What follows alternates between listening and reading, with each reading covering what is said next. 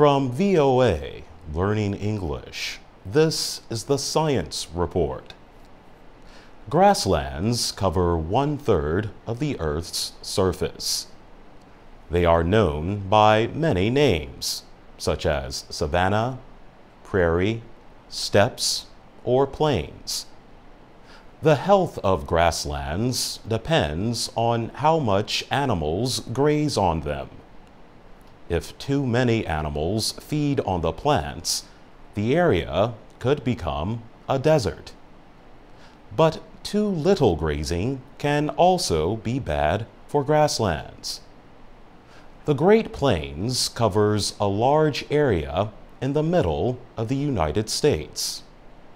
A lot of it is grasslands. The area is known for large cattle ranches. A growing number of environmental groups are joining with local ranchers to improve the health of grasslands and make their businesses more profitable. Steve Hicks directs the Niobrara Wildlife Refuge for the U.S. Fish and Wildlife Service. One of its goals is to protect native plants and animals. 300 years ago, 20 million bison lived on prairies in the American Midwest. The bison traveled thousands of kilometers each year, seeking food and fleeing other animals that hunted them. Their grazing helped the grasslands stay healthy. Their waste also helped the plants grow. Today, the country has only about 30,000 wild bison.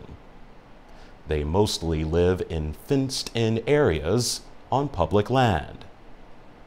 350 bison live on 9,000 hectares at Fort Niobrara.